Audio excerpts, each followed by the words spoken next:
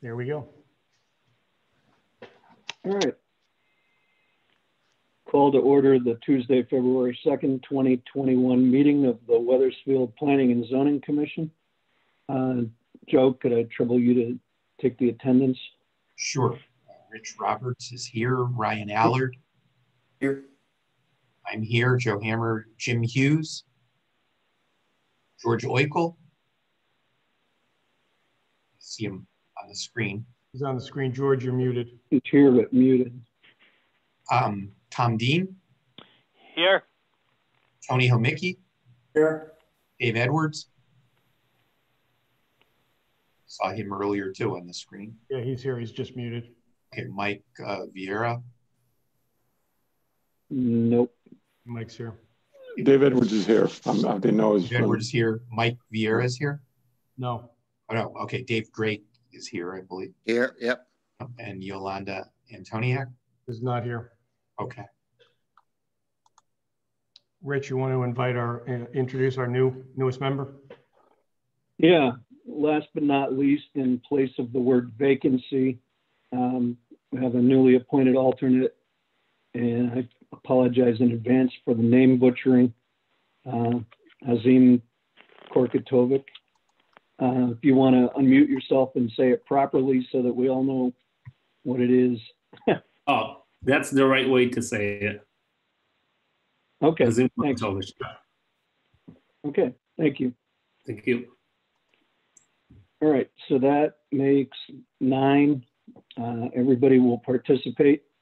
First item, public hearing, application number 2068-21Z, Tough Sheds Inc. seeking a special permit in accordance with section 53A10 of the Wethersfield zoning regulations for the accessory use of outdoor merchandise sales or display for more than 14 days in a calendar year for the outdoor display of sheds at 1773 Berlin Turnpike.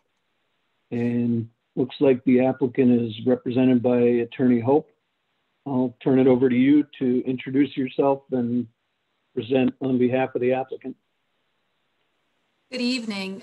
For the record, my name is Megan Hope. I'm an attorney with Alter & Pearson, and I'm here tonight with Chad Butson. He's on the call as well from Tough Shed. I'm going to share my screen right now. I've prepared a PowerPoint.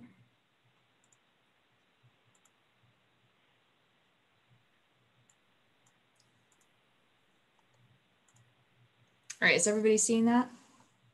Yep, okay. Yeah. Yep. Okay, excellent. All right, so as was mentioned in the call to the public hearing, we're requesting a special permit to allow the accessory use of the outdoor merchandise sales and display of 6 sheds. The regulation requires that a special permit needs to be requested if that is for more than 14 days, and we are requesting to have these sheds out year round. Just wanted to give some information on Tough Shed. They're a company that was started in 1981 out west, currently headquartered in Colorado. But what they do is provide customized sheds and outbuildings. If you have some time, I actually did it myself, but they have a really cool kind of build a quote system where you actually can go onto their website and totally customize your shed with different roof lines, windows. As you can see in this picture, to the bottom, you can add pegboards and shelves, etc. So there's a lot of different options, different siding materials, roof materials, windows, skylights, window boxes, shutters, double doors, single doors. So what they do is they have the customer create this customized option. It gets prefabricated at their factory in Long Island. It would come to this site in those different components, would come to the location here and get put on a forklift onto a trailer and go to the customer's home where it would be assembled on site. So each shed can really be customized to what the customer is looking for. This is an aerial view of the site. If you hadn't had a chance to go out there, it is located on the west side of the Berlin Turnpike, formerly the Pet Supplies location. We are just north of the mobile station, which is right here, south of the Jiffy Lube in this location here. and located in the regional commercial district. This use is permitted and has been retail for quite some time. The site is 0.98 acres. This site was part of the facade improvement program that the town offers. I believe they came before you a few years ago for that. The facade improvements have been completed at this point, but just to refresh the commission's recollection, there was enhanced green space that has already been added to the site, mostly along the streetscape. So everything you're seeing highlighted in green was new expanded grass or landscape area that was added as part of the facade improvement plan. So that was almost about 4,000 square feet of additional green space and landscaping that was added. In addition, new LED light fixtures were put up. The parking lot was repaved. I do have a picture that I took today, actually. This was a before picture of the building, and here is the after picture. So couldn't get a good picture of the landscape again, obviously, because of the snow, but those improvements have been completed at this point. The building is going to be separated in two areas. There is a showroom, which will be the portion of the building that is closer to the Berlin Turnpike. And then the warehouse area is more on the rear portion of the building. In speaking with Chad from Tough Shed this afternoon, the way he described their business model was almost more like a car dealership. So inside the showroom, you're going to have 3 sheds that are more of their higher end models, desks for the salesperson, a sort of lounge area. So similar to your car dealership. And then they're looking for this accessory use outside of these additional sheds so that the customers can look at the different options and customize what they want in the showroom with the sales representative. So this is the plan, the display plan we're proposing with the 6 sheds. I've highlighted them in yellow. So again, Berlin Turnpike is on the right side of your screen. There would be 2 sheds in this location closest to this new landscape island. And then we located 4 sheds in this corner of the site, which you can view from the Berlin Turnpike. So right now on site with the new paved parking lot, we have 35 parking spaces. As we are showing the sheds right now, they are taking up parking spaces so that there are 23 available parking spaces, which is what is required by the zoning regulations for the uses that we have. So even with the sheds taking up parking spaces, we still meet the requirements of the zoning regulations. And also in speaking with Chad, he doesn't anticipate that there will be a parking problem. Even the 23 spaces is more than adequate for his employees and then customers who could come during the week or on the weekend. So we feel very confident that we definitely have enough parking for the use. And as I mentioned previously, we are looking to have these sheds out year round.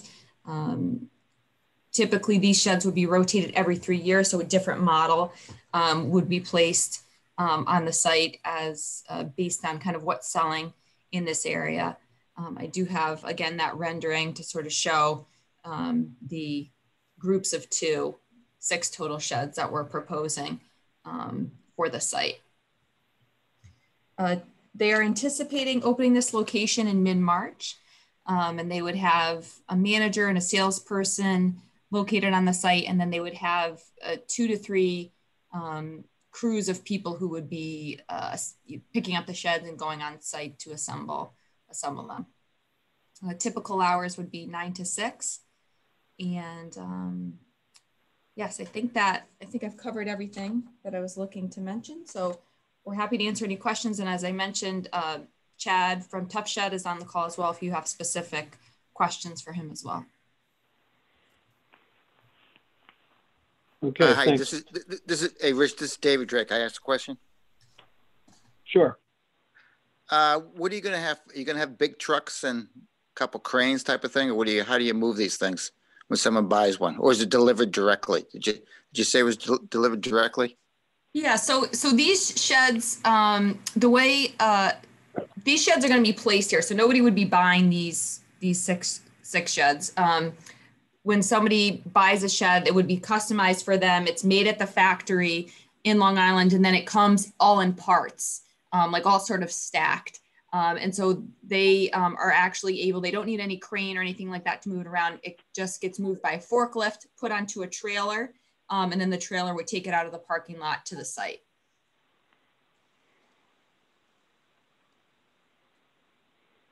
Okay. I have a Anyone else question. have? Yep. Question or two, Mr. Chairman, George. Sure.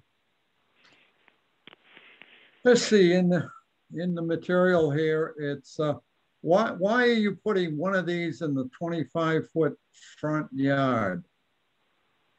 Yeah, so I talked about that with Chad from Tough Shed earlier today, and right now we're showing, oh, Peter, do I need to admit Michael? It's coming up on my, oh, you got it, okay. So yes, right now we're showing two sheds in this location here. I'm circling them with my mouse, sort of located side to side, if you will. So, and the 25 line is right here. So we're just kind of clipping it with this end. What we actually can do is rotate those sheds, because if you look at the rendering, what we've placed here is actually two sheds that are longer front to back than they are side to side. So we are amenable to actually rotating these sheds the other direction so that they would be more in line with kind of the shape of the parking space. And that way I could get the shed out of that setback line. So we're amenable to, you know, a condition of approval that requires that we don't have a shed over the front yard setback. Megan, no, I'm more concerned with, I appreciate your presentation on this, but does the town or the regulations or DOT have any concerns with these setbacks or lack of this or this being in the setback? Peter, maybe you could answer that. Yes, George, it was in my staff memo to point that out to you. And I believe if the applicant is willing to alter the location to meet the setback, that's fine. And that should be a condition maybe of any approval, right? Yes. Okay, thank you. The lighting on the site, I guess. Are they getting enough lighting, and has that been evaluated, Peter? So I believe when we reviewed the facade application, there were wall pack lights. I have not observed them since as the project is nearing completion, but certainly if you want us to look at that, I'd probably defer to the applicant in terms of how much activity. No, that's fine. If you generally think it's all right, Peter, and if she can say something to that effect, we'd appreciate it. Yes, I do believe as part of the facade enhancement program that new LED lights were placed along the building. And when I went to the site today, I did see that they were installed. They obviously weren't on because it wasn't nighttime. And there is a light pole also that's been installed in this back corner, which I believe provides adequate light for this sort of rear area back here. So I do think there's adequate site lighting. Okay. Speaking of lighting, is there any electrical or anything hookups to the sheds themselves, or like during the winter months, do they just, you're not allowed to go into the sheds past like 4:30 or whatever? Like, just curious if there's any lighting going on inside there. Yeah, Chad, is that something that you could answer? Yes, sorry. Can you hear me? Yep, we can hear you, Chad. Yeah, could Okay, you just identify yourself for the record, please? Chad, you're back on mute, I think. Yeah, I scared him. There we go. Sorry about that, guys. Chad Butson, Vice President of Operations for Tough Shed in the Northeast. Okay. So yeah, typically we will not have any electrical in these sheds, and we will not bring customers out to them after dark. It's a really short window in which we would be open. In the winter, our months are shorter, and our hours are shorter than in the summer. In the summer, we tend to be open till 6, in the winter till 5. So we wouldn't have any worries about that. That's the main reason we have those displays inside. It extends the showroom and the selling season into those winter months. So no electric is the answer inside. Okay. And just one more follow up. The sheds, they're at ground level? Correct. Are they on blocks or anything? Just curious about the drainage. No. So in a customer's yard, we'll put them on blocks, but when we display them, we use steel joists so that we can put them right on the ground. Okay. And the sheds will be locked down at night. And the other question is, will they be used for storage at all? Not used for storage at all. And Okay. yes, they will be locked at night. Okay. Mr. Anyone Chairman, else? George has a Yes, question. Another one, last one here, I guess. Sure. The facade improvement program, maybe it goes to Peter more than Megan, but the facade improvement program paid for part of this site when? Was it a previous owner, or in what items? So did they redo the building? Did they repave? I'd like an explanation generally of what happened, and was this under the facade improvement program? So George. Yeah, maybe sure. Megan can show the before and after again, just so that you can see clearly what it is that's different. So you can see from the before, the condition of the parking lot. It was almost, it almost required mowing. So they reconstructed the parking lot, obviously, and you can see the facade of the building was redone as well. The EDIC paid for the exterior improvements to the building, to the lighting. I believe EDIC? Yeah, the facade improvement program is through. They run it, the yes, facade program? Oh, okay, right. I'm sorry. Thank you. Yep, that's correct. Also, they were required to be reviewed by the design review committee as well before the funding was allocated for the project. So the property changed hands as part of the facade. So the present owner is Joe Sulo. He bought the property from the previous owners and financed the renovation to the building and to the site. So we paid for landscaping, exterior building improvements. He did. Oh. No, the EDIC program. EDIC. Okay. It was partial. So the requirement is at least a 50-50 match from the property owner. It's a 50-50 match. Okay. Thank you. Sure. It's just I was talking to somebody, Peter, today, and about using the program, and that's part of my reason for going through this. Thank you. Sure. Okay. Does anyone else have any questions?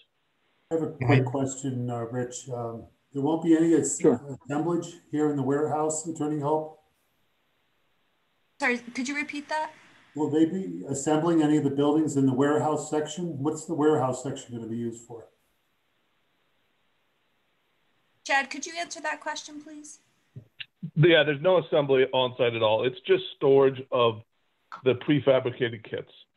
So like the metal joists that I talked about for the floor, the roofing panels, which are pre-cut, and the walls that are pre-assembled. Those are just stored inside that warehouse. I didn't see any overhead doors, so I assumed that made sense. How many employees do you expect to have? 2 to 3. Initially, it'll be 2. As we expand, we'll add a second salesperson. Is the loading in the back? Yeah, it's back here, and I believe there is an overhead door in the back by this concrete ramp here.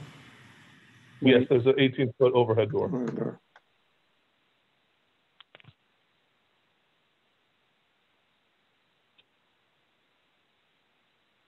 I've got a question. Yeah. Attorney Hope, do you have a actual photo that shows your client's property as well as the property at 1761 Berlin Turnpike. I'm just curious. Because one of your photos showed vegetation. Was that down at Yeah, the let me see what I have. Maybe that before and after picture, did that show it? Are you talking about kind of over in this location? Well, actually, where the sheds are going to be. Go if you could go back. Oh. You had a different one on here as well. Just prior. Is there another photo? Yeah. Aerial photo. The Google. There we go. Okay. This one? This Google picture I didn't pan over. Let me so see. what's the use to the north? The use to the north, I believe, is the Jiffy Lube. And I do know Chad mentioned to me that he did speak with both abutting property owners and that they were excited about the new use. And is there a little bit of landscaping that your arrow is on right now between the two? So there is this whole green area, which is not our property, is an open space sort of conservation area that's associated with this development here. It's accessed right here. There is like a wetlands right off the west of our property. But I believe between the two properties, there is, I'm trying to find it right here. There is, so there's crossings, I think. All in the back here. Okay. Back here. Between the two properties, I believe when I was on site today, I did see some type of hedgerow here, like arborvitaes, but I don't see them on the plan. I think they're on the next property. Okay, so yeah, I was just basically I was just trying to figure out if rotating the two sheds closer to the street, which makes more sense, to have them the way you have them or the other way. Mm-hmm. Thank you. You're welcome. All right, anyone else have questions? I have a comment, Mr. Chairman. Just that guide rail is very nice looking that was put in, and then kind of unique. And some, I haven't seen that in any of our properties that we've approved in town or looked at. Mr. Chairman, it's me, Hazim. I have a quick question. Yes. Would you guys be able to talk about how big the trucks are, and are they going to be loaded in the morning or during 9 to 6, all, during the business hours when customers are there? Yeah, Chad, do you think that's a good question? Chad, could you kind of explain when the different components get delivered and then how they, I guess, how they go out during the day? Yeah, the trucks are unloaded in the morning, and the trailers are loaded in the morning as well. So we always time those to be together. So as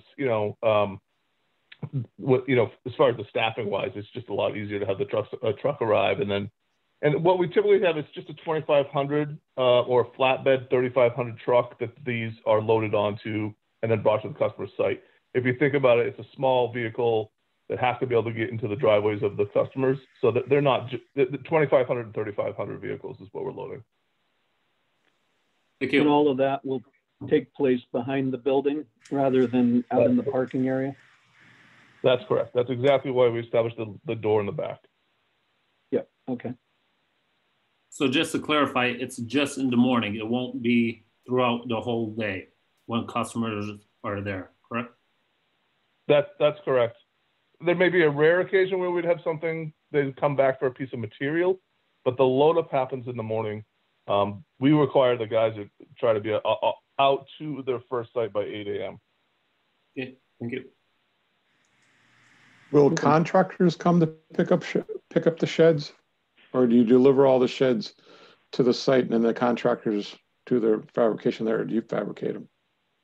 There will be subcontractors picking up there, yes. We have an accrediting process, so we badge them through the Home Depot. They have to pass a background check in order to be in the customer's backyard. So there's a pretty rigorous process to vet these folks that work for us. Yeah, I was worried more about the traffic on the site than the customers, but that's okay. Yeah. Okay. Anyone else have questions? Yeah, I guess my only comment is, like George, I would personally prefer to see the shed out of the, the front yard setback. Not because it's a structure that's built there. I mean, it's inventory, it's not a structure, but I would just not want to set precedent of having things within the, the front yard setback unnecessarily if you can turn them so that you don't lose parking spaces and you can get it out of there. It probably will look less crowded to the people driving by. Yeah, we're definitely open to that as a condition of approval to, if you want to word it that we either can't have anything in the front yard setback or that we rotate the sheds so they're not in the front yard. I think we have enough width there to make it work with 3 parking spaces instead of the 4 that we're showing right now. So we can definitely do that. Yeah, there's that, and then there's like sightline issues potentially for pulling out of the parking lot. So I think having that as a having that as a stipulation, I think, is important. Okay. All right. Anyone else have any questions for the applicant? No questions, Mr. Chairman, but I would echo the concerns that you raised that are covered in the statement in the staff report with regards to those 2 sheds that are in the front portion of the parking lot that has the 2 sheds that are creating the difficulty. So I would endorse a condition as it relates to that. Okay, thank you. Is there anyone from the public? Can't tell with limited number of boxes that I can look at here.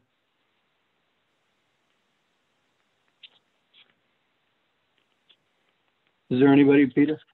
I'm checking. I don't see anyone. I don't recognize here. Okay, good. All right.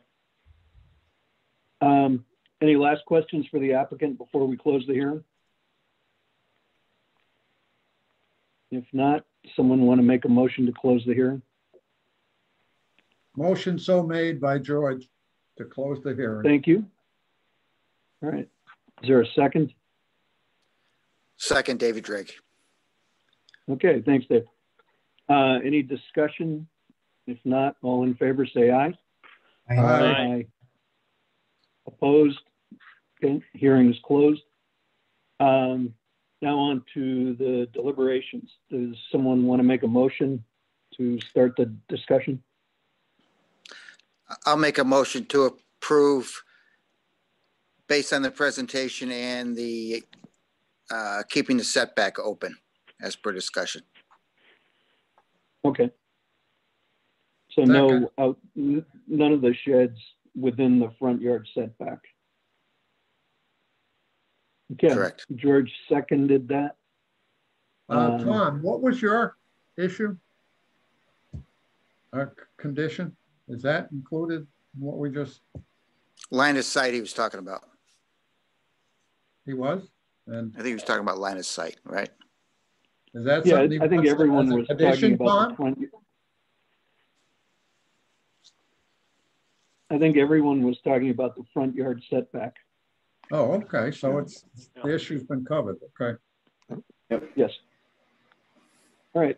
Is there anything else, Peter? Did we miss anything? No, I think you discussed a couple of other issues, but I don't think any rose to the level of needing a condition. So I think as long as the storage sheds are realigned or moved farther back to be out of the 25-foot front yard setback, you should be good. Okay, thank you. All right. Anyone else have anything they want to say before we vote? If not, all in favor of the motion, please say aye. Aye. Aye. Aye. Opposed? Abstentions? All right. Thanks very much. Congratulations and good luck. Thank you. Thanks very much. Hey, Megan, if you could just Thank you. close up your present, that would be great. Thank you. All right. Thanks. Have a good night. You too. Take care. Good night.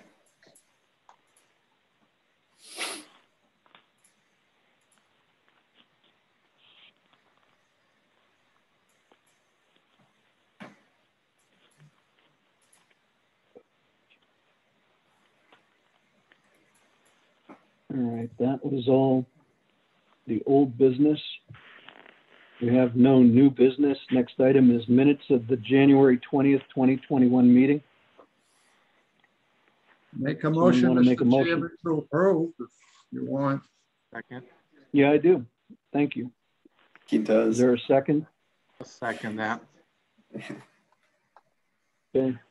Motion by George, seconded by Mike Vieira. All in favor, say aye. Aye. Aye. Aye.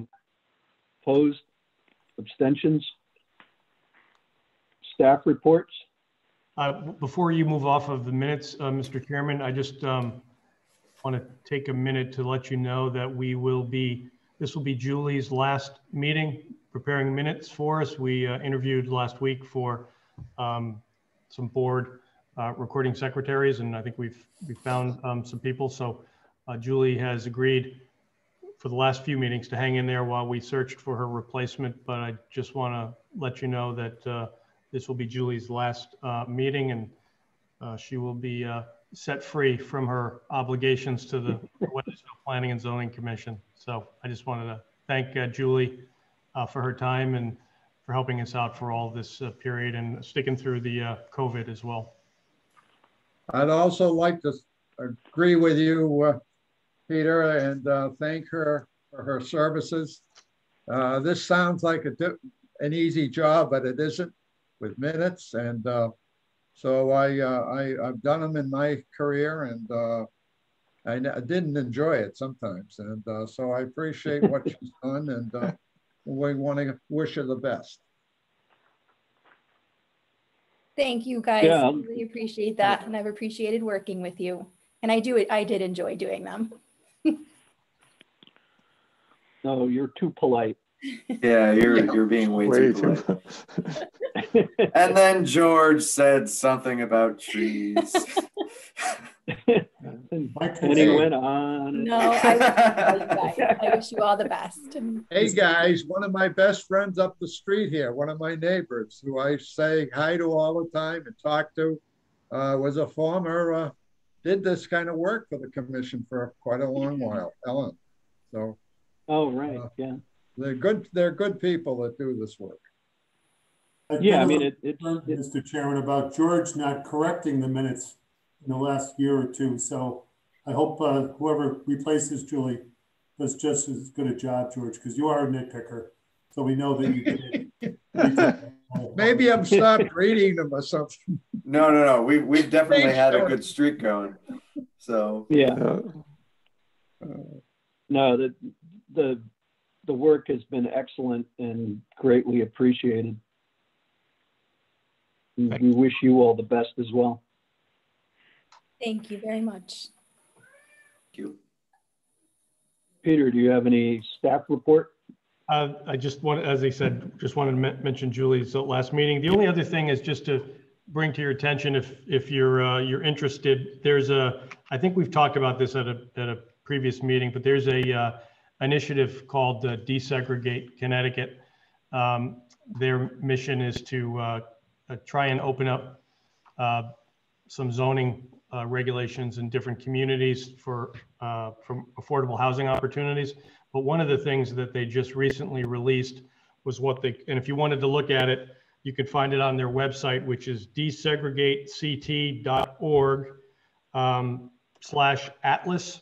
So they went out, it's a very broad undertaking. They went out to every community and they mapped all of the zoning districts and analyzed all of the regulations and have come up with almost a GIS type system where it tells you what your community allows in terms of, you know, single family, 2 family, 3 family, 4 family, accessory apartments, what area of town, what the percentage is, those kinds of things. So they have gone through this exercise and just recently, I think last week, released this, this product. So if you're interested, you can zoom into each town. You can compare towns. It's kind of an interesting tool that's now available, and I'm assuming they're going to add to it over time. But it was quite an effort, kind of a first-time thing, and it's an interesting tool to use. So if you're interested in taking a look at that, please do. But just wanted to bring that to your attention. Is there right-of-way information on that? What was that? Is there right-of-way information on that? Like, no, it's just zoning boundaries. I mean, some towns, the way they draw their zoning boundaries exclude roads and things like rights of way, but most towns just exclude that. And so it's just really the zoning, and they break it down by percentage of your town and acreage. And it's kind of interesting perspective to look at. Yeah. So. Peter, what's the site again that you referred to? desegregatect.org.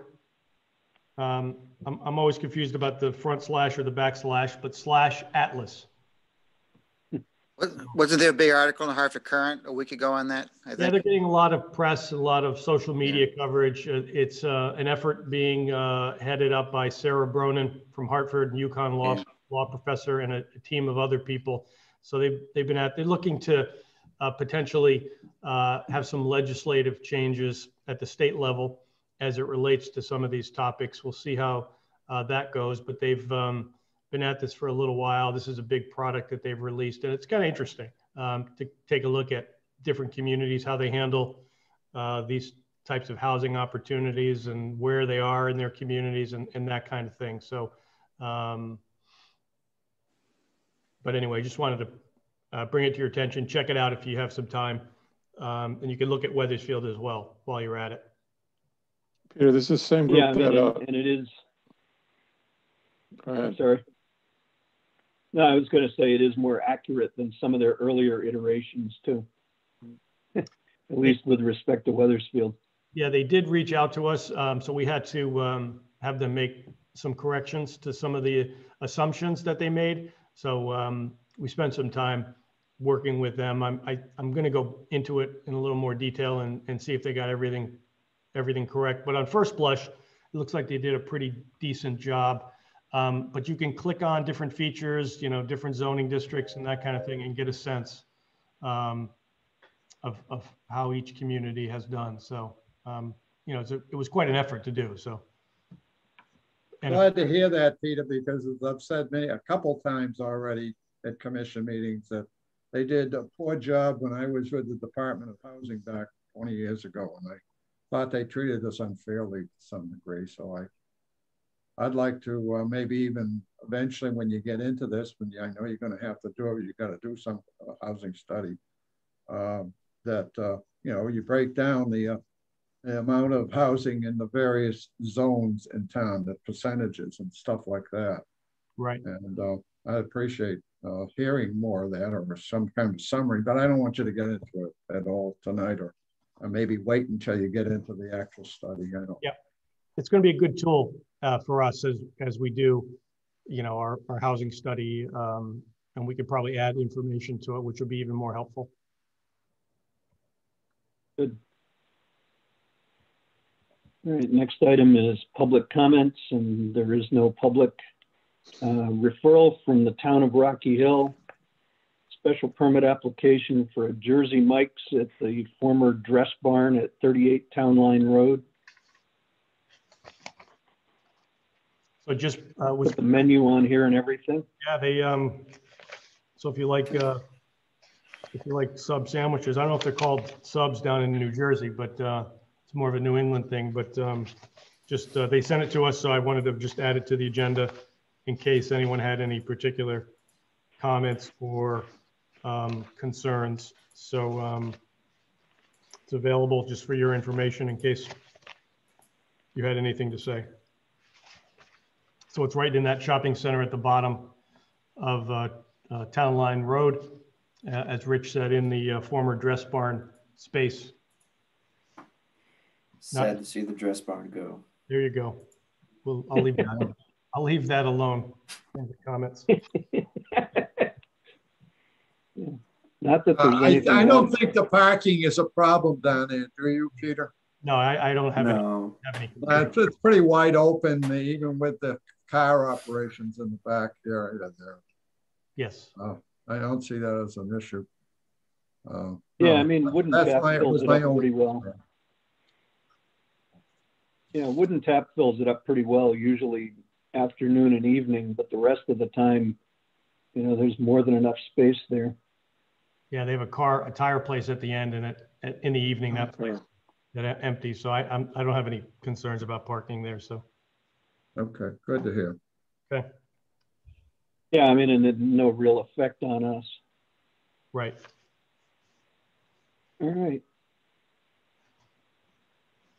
No pending applications listed. Do you anticipate anything for the next meeting, or do we get a vacation? No, I was, when the day started today, I thought we could cancel, but as the day progressed, we have two things. We have one application, and then we have probably a pre-application. So it'll be a light agenda, but nevertheless, unfortunately, we will not be able to, you won't be able to have the night off.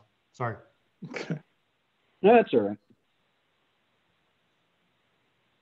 Yeah, it was kind of nice tonight to talk about sheds without having to ask whether people were going to live in them or, you know, any plumbing and that sort of thing. So. The next meeting is on a Wednesday, so just make a note in your calendar. I think it's one of those holiday Mondays, so you get pushed to Wednesday. So it's Wednesday the 17th versus Tuesday the 16th. Okay, good to know. All right, does anyone else have anything they want to discuss before we adjourn? Is there any reason why Hazim hasn't sung a song for us? The new members have to sing a song?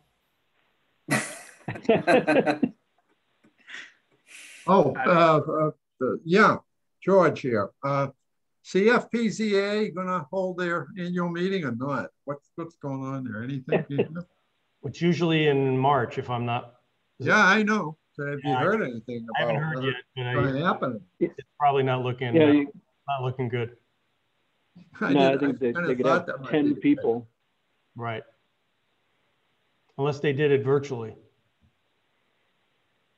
Yeah, everyone gets their own ZD and sits around a desktop and watches the presentation. What are they going to do about the bar? Gotta have ZD. You're on your own, George. I'll come by your house with something. Okay. All right. Anything else? I did get some takers for the Wesleyan training that's coming up. I think Tom expressed an interest in that. So, and I think we did get a couple of ZBA members who are interested in that training. So if you are interested, let me know. And I will register you in the town. We'll cover Hazim. It's a training session that's coming up. It's offered every year. Gives you an overview of planning and zoning and ZBA laws and things like that. So if you are interested, send me an email. I can send you the information, and you can decide if it's something you want to participate in. It's a virtual training session, so so it's several people have gone in the past. It's a helpful series of sessions. Sounds good. Thank you. I will definitely reach out. Okay. Yeah, it's Saturday, March 6th. And I'm sure some of the people presenting have finished their PowerPoints and some of them haven't. Are you in it? Are you? Yeah, he's presenting. Yeah.